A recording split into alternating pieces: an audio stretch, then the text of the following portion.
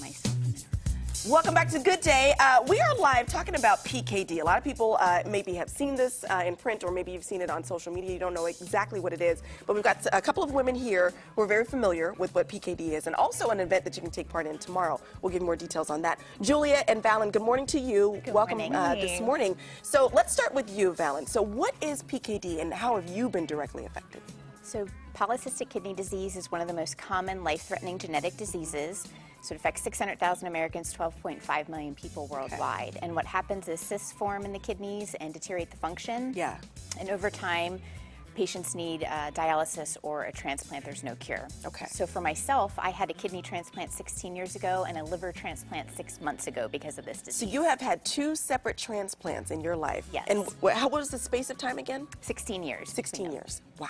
Okay. And you look ravishing, so you must be doing well. I'm feeling amazing. Good. Yes, it's been giving me my voice back and able to do events like this and get back to my passion and mission to help others with this disease. All right, and we've got some pictures here, great family pictures, and also, you know, how it affects the entire family, right? The family circle. Yes.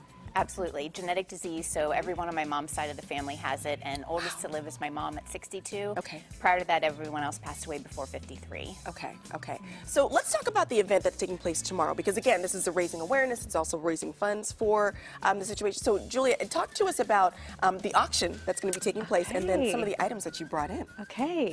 Yeah, so one of the highlights of our event is the silent auction, and we have, I believe we have 62 different separate baskets and certificates for tomorrow night. So it's a great auction. This is a basket of Benefit Cosmetics. It's valued at over $400. Wow. This is always a really popular item. And there's a lot in that basket. Yeah, we have some good-natured fighting over this one sometimes. Yes. I like how you say that, good-natured fighting. That's good.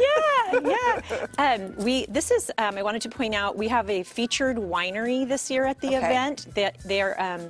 They're in Fairplay, California. They're called Element 79, and they'll be there pouring tastes for our guests, and also offering a percentage back to the foundation as a donation if somebody orders wine. Okay.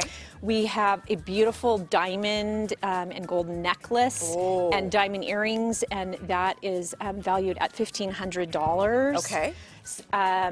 We have certificates at a variety of wineries. We have Hellwig and Weisvilla. Lots of local yes, lots of local participation, which is awesome. We love that. We have another one over here, Sentivo Vineyards. They're offering a winemaker's dinner valued at $400 for 4 people, and then the owners of the winery, we have several bottles of their wine. Fantastic. And again, the event itself is called Corks for a Cure. It is. It's awesome that you've got all these local wineries that are participating. Yes. And again, it's tomorrow, so are there still tickets available? There are a few. Okay. So if you want to come, you've really got to get on it. Get on tickets it. now. Get on it. Taking place on Madison from 6:30 to 10 tomorrow evening. And again, this is going back to funding the foundation, as well as getting more exposure out there and research so that people understand what this is and how families are affected. Exactly. Thank you so much for your time this morning, ladies. Thank you. I learned a lot. All right. All the information is on our website, gooddaysacramento.com, under show info and today's date, so you can get some more details and get those tickets. There's only a few left. Yeah. You don't want to be the one that didn't go. That's right. Guys, back to you. Thank you.